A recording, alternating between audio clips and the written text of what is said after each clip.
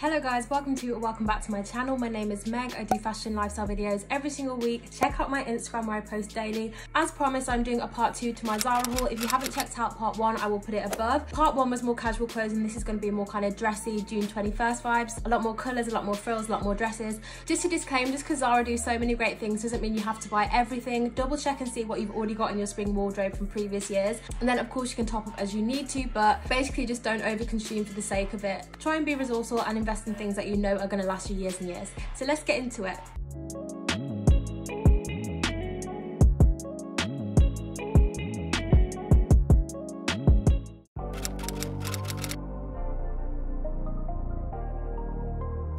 Just for reference, I'm a 6 to 8 on the top and I tend to be a 10 on the bottom unless it's really stretchy, then I will be an 8.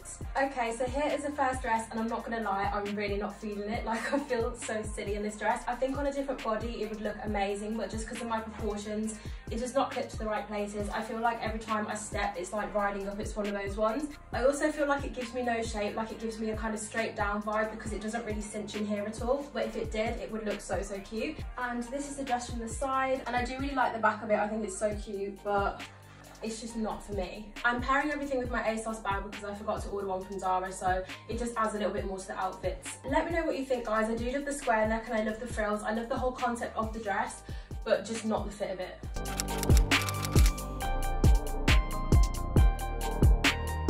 This may be the most flattering dress I've ever tried on in my life. Like, it hugs me in all the right places. I got it in a size small and I would say it comes up as a small on the waist, but the rest of it fits absolutely perfect. But to be fair, I think because I blow a lot, this kind of feels a bit like shapewear, but not crazy restricting.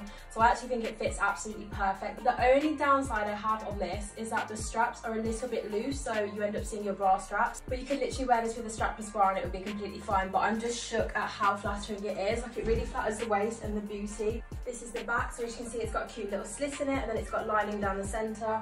And I think this colour is beautiful, but I am a black dress girl. Like, I will pick black over everything, so I'm kind of tempted to get this in black as like my staple black dress. But yeah, I think this is amazing. And obviously if you are prone to bloating, you could literally tie something around your waist like a white shirt. You can also put something over your shoulders. I just think this is such a versatile piece that you can style up and style down.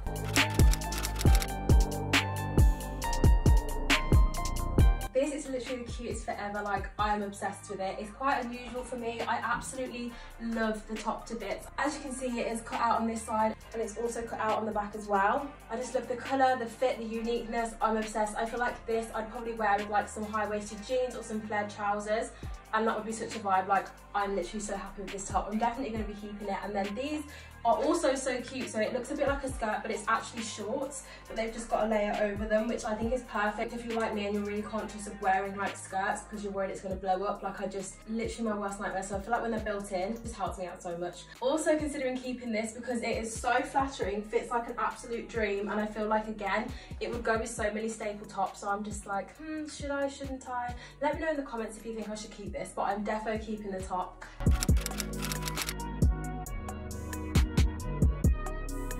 So this is a bodysuit, obsessed with the colour. I love lilac. This is an extra small to small. I would say this fits true to size, or maybe a little bit on the tighter side, but it's kind of one of those things that makes you feel secure and cinched in, so I think it fits perfectly. Really flattering, perfect colour for spring. I also love the lace detailing. I think that's such a cute touch. And yeah, I definitely recommend this. I'm sure they have this in different colours too.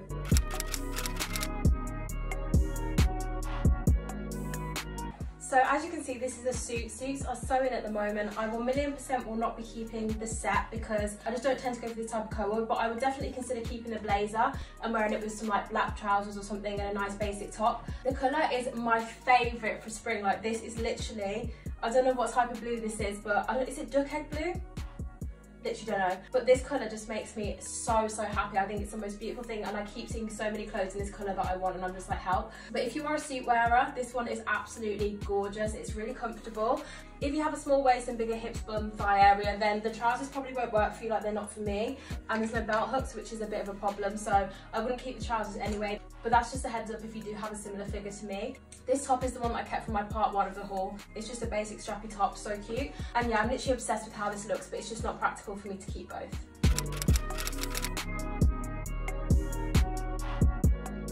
So we have this beautiful blue colour. Again, it's just a little bit deeper.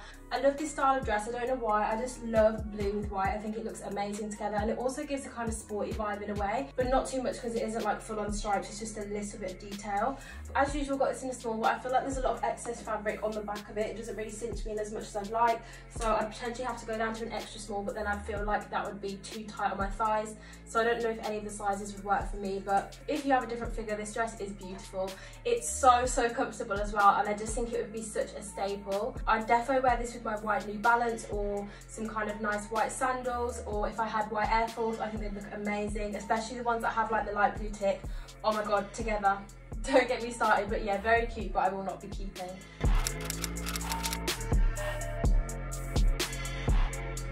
It was only a matter of time until the hair had to go up. It starts to get bigger and bigger, and I'm like, nope.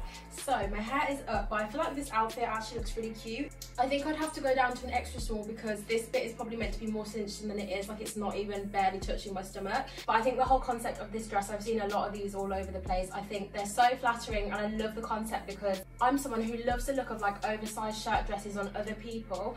But on me, I won't wear it unless I have a belt, because I feel like otherwise it gives me no shape and makes me look swamped. But with this, it literally does the job of a belt, but making it more fashionable. I absolutely love it, and I think in an extra small it would fit perfect because even this bit is gaping. So I'd say potentially size down in this dress, or maybe if you're in between sizes at least, then go for the smaller size, because it does come up quite big, at least on me anyways, because literally you could get rid of all that and then it would fit perfect. This is it from the side and the back. But at this point, you guys know I love blue, so nothing wrong with the colour, just the fit is a little bit too big. Otherwise I probably would have kept it.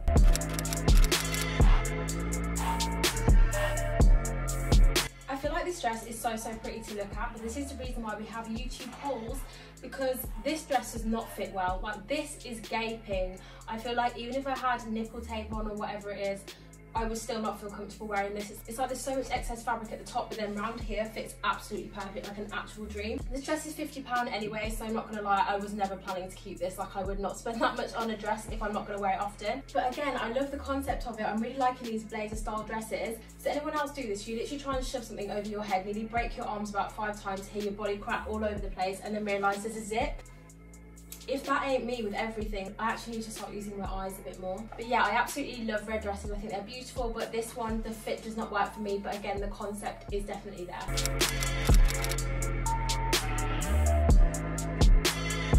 I don't know why, but this dress makes me want to laugh. Like, it is actually a really nice dress and it fits so nicely. This part's really supportive. I don't feel like I need a bra or even nipple covers because there's a lot of kind of rib material, so you wouldn't see any nipples.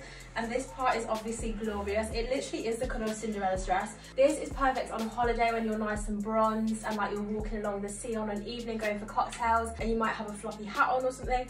I just think it's perfect for holiday, but your girl's not going on holiday this year, so not really much reason for me to keep it. But if you are going on holiday this year, I definitely suggest this, and I think they have different colours too. This piece is disappointing to me because it literally gives me no shape at all. I look drowned. Kind of reminds me of like a bedtime onesie. I don't know why they haven't put any cinching in the waist, but of course I'm going to add a belt because that is how I'd wear it. Let me know if you agree, but I just feel like on its own like this, it would not flatter any body type. Like, it's just so straight up, straight down, so much excess material. If they would have added like a tie belt or something, I think that would have been so cute, but no sign of it.